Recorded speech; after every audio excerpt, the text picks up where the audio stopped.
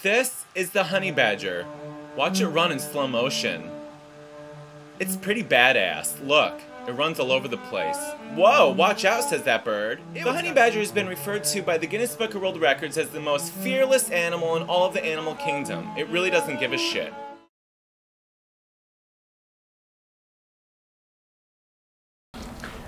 Hey, how's it? So with the air rifles we have nowadays that are becoming so powerful, I mean 40 foot-pound, 55 foot-pound, 65 foot-pound, obviously we need to start shooting those air rifles further and further. So we can't be sitting at 25 and 50 meters. We need to be shooting 100 and 150 meters. Now, in order to do that, obviously, we don't want to go through trial and error. We don't want to go and figure out, you know, how much does my pellet actually drop between 75 and 100 meters or 50 and 150 meters. And fortunately, there's quite a few applications or ballistics applications that we can download to help us through that process. So one of the ones that I recently caught a liking to is called Chairgun Elite. I actually think there's a plus at the end as well. And the reason why I like it is because it immediately has a list of all the pellets that I use, you know, whether those are 18.13 grain JSBs, whether those are 25 grain redesigns. It's got a list of all of them. It's also got a list of all my Hawk scopes. So I really like that. I can just select the scope that I currently have on whichever rifle it is, and immediately it gives me the reticle, it gives me all of that information. So I really like that as an application. But one of the things that all of them ask is, what is your scope height? So you actually need to specify what that is. And that is what this video is about today. We're going to look at how do we determine our scope height. And it's really a very simple calculation that we need to go through. Firstly, we need to measure the diameter of our scope bell. Then we need to measure the diameter of our barrel. And then we need to measure the gap between our scope bell and our barrel. So please join me for this little exercise as I do it on my impact, and let's see how that works. So the first thing I'm going to use is a little measuring tool. Now obviously I could use this end and put it inside if I really wanted to get sort of 1 micro ball hair closer, but that's not really necessary for what I want to do.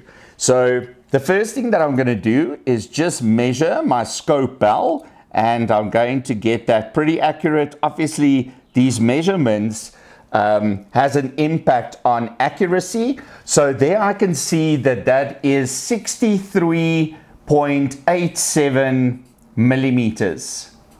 Now what you want to do is to divide that number by 2. Okay, so excuse my ignorance, I obviously have to use my calculator here. 63.87 divided by 2 gives me 31.93. So 31.93 as a calculation, and obviously that is in millimeters. So the next thing we need to measure is actually our barrel. Now, you know, if I want to measure the barrel just underneath, or the objective is actually to measure the barrel just underneath the bell, but I'm just going for easier sake. My barrel is consistent throughout, so I'm just going to measure it in the front here, and let's see what we're sitting with. So that is 27.86 millimeters. So 27.86 millimeters. And obviously I'm going to go and divide that by 2 as well. So 27.86 millimeters divided by 2 gives me 13.93.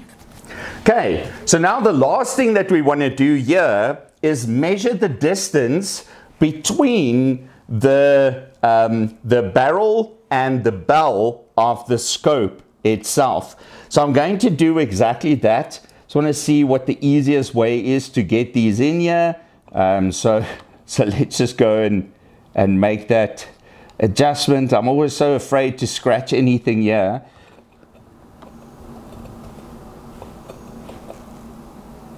Okay, and that is 31.76 millimeter. So 31.76 millimeters.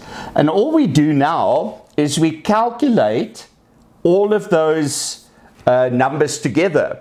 So the bell of the scope divided by 2, the diameter of the barrel divided by 2, and then obviously the distance between the barrel and the scope itself. So if we look at that, we've got 13.93 plus 31.76 plus 31.93.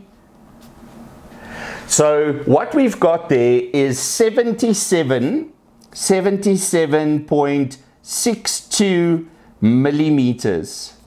Now, most of these applications is not going to ask you that value in millimeters. It actually wants that in centimeters. So in essence, I'm going to just change this to 7.7 centimeters.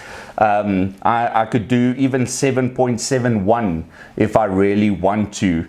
And that's really the process that you're going to go through in order to calculate your scope height, put that into the application, because obviously the more accurate you could be, the more detailed information that ballistics application's actually going to give you. Okay, see you on the next one.